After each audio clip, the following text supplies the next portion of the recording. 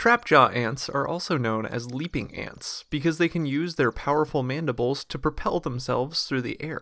There are a number of ant groups that have oversized jaws, but today we'll be focusing on the genus most commonly known as the trapjaw ants. There are approximately 67 species in the genus, though there are likely more to be discovered in the future, and they can be found worldwide in tropical and subtropical areas. Trapjaw ants have mandibles that can open up 180 degrees, so in a straight line. Most ant species have their jaws attached to the sides of their heads, but trapjaw ant mandibles are attached at the front and in the middle of their heads. These are opened wide and can be snapped closed in an instant to catch prey or to fling the ant skyward. Prey to trapjaw ants include other invertebrates, though they may also take sweet plant material. When hairs on the inside of the trapjaw ant's mandibles are triggered, the jaws snap closed around the prey, which either stuns or crushes the meal. If that wasn't enough, a trapjaw ant also comes equipped with a stinger in order to help slow down the prey even further.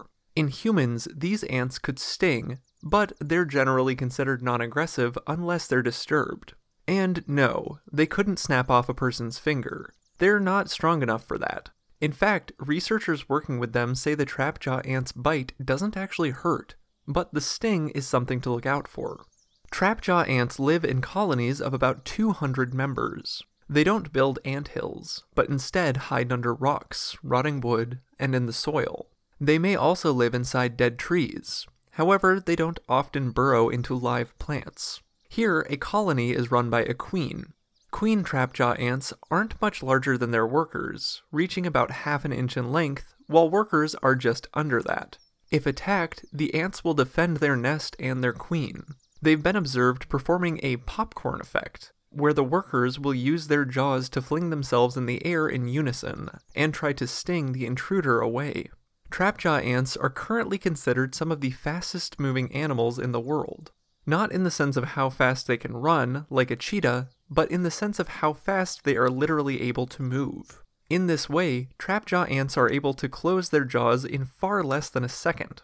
When a trapjaw ant's jaw closes, it moves upwards of 140 miles per hour. Most of us never even experience that speed in our lifetimes.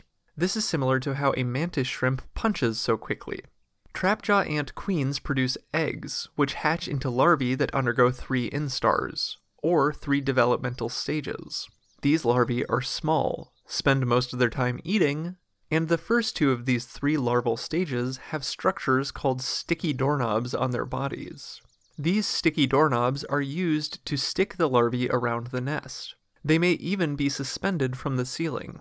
In their 3rd stage, the larvae are buried, and here they'll spin a silken cocoon as they metamorphose into adult ants, complete with pinching mandibles.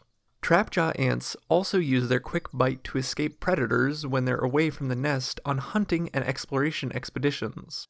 Antlions build dens specifically for catching wandering ants, but trapjaw ants are able to fling themselves out of these dens if they find themselves stuck inside.